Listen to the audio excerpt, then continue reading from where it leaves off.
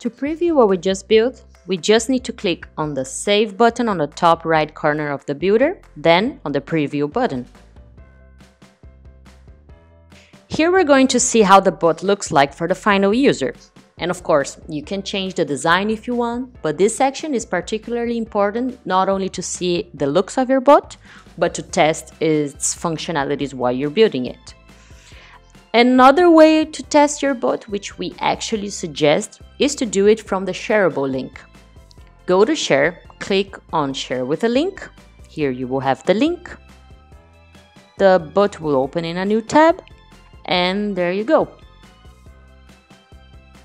The difference between testing with Preview and with the shareable link is that the data from your tests on the shareable link is going to be stored in the Analyze section, just as it was from your future leads. So it's a great way to test the integrations and to see if everything is up and running.